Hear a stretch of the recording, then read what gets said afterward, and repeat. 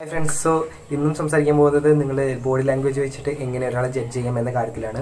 So നിങ്ങളുടെ മുമ്പിൽ നിൽക്കുന്ന ആൾ ഇങ്ങനെ കൈ ഇങ്ങനെ റബ്ബ് ചെയ്യുന്നതായി കാണുകയാണെങ്കിൽ നിങ്ങൾക്ക് അതിൽ നിന്ന് മനസ്സിലാക്കിക്കോളൂ അയാൾ ഒന്നെങ്കിൽ തണുത്തിട്ട് അല്ലെങ്കിൽ ഭയങ്കര എക്സൈറ്റഡ് ആണ്, അല്ലെങ്കിൽ വേറൊരാളിനെ വെച്ച് ഇയാൾക്ക് ലാഭമുണ്ടാക്കുന്ന എന്തോ ഒരു ഐഡിയ ഇയാൾക്ക് കിട്ടിയിട്ടുണ്ട്. ആ ഐഡിയയും കൊണ്ട് വേറൊരാൾക്ക് നഷ്ടമുണ്ടാവും, ഇയാൾക്ക് ലാഭമുണ്ടാവും. അങ്ങനത്തെ ഒരു ഐഡിയ ഇയാൾക്ക് കിട്ടിയിട്ടുണ്ട് എന്ന കാര്യമാണ്.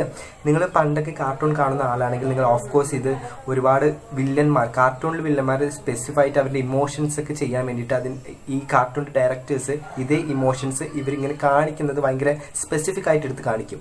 നിങ്ങൾക്ക് ഇപ്പോൾ പിക്ചർ വരുമ്പോൾ നിങ്ങൾക്ക് മനസ്സിലാവുണ്ടാവും അത് എങ്ങനെയാണ് ആ ഇമോഷൻ എന്ന്.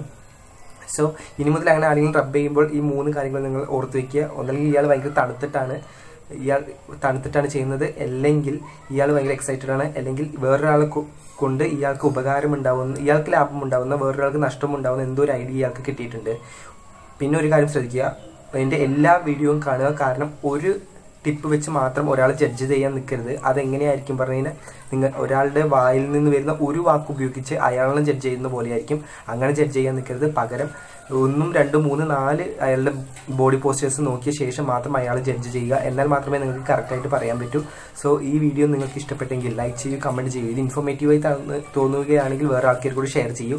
ഈ ചാനലിൽ നിങ്ങൾ ആദ്യമായി വരുന്ന ആളാണെങ്കിൽ സബ്സ്ക്രൈബ് ചെയ്യൂ, ബെൽ നോട്ടിഫിക്കേഷൻ എടുത്തു. കാരണം ഞാൻ എല്ലാ ദിവസവും നിങ്ങളുടെ ലൈഫ് ഇമ്പ്രൂവ് ചെയ്യാൻ പറ്റിയ ഒരു ലിവിങ് ടിപ്പ്, ഒരു ലൈഫ് ഹാക്ക് നിങ്ങൾക്ക് പറഞ്ഞു തരുന്നതായിരിക്കും, അല്ലെങ്കിൽ ഒരു മോട്ടിവേഷൻ സ്റ്റോറി പറഞ്ഞു തരുന്നതായിരിക്കും.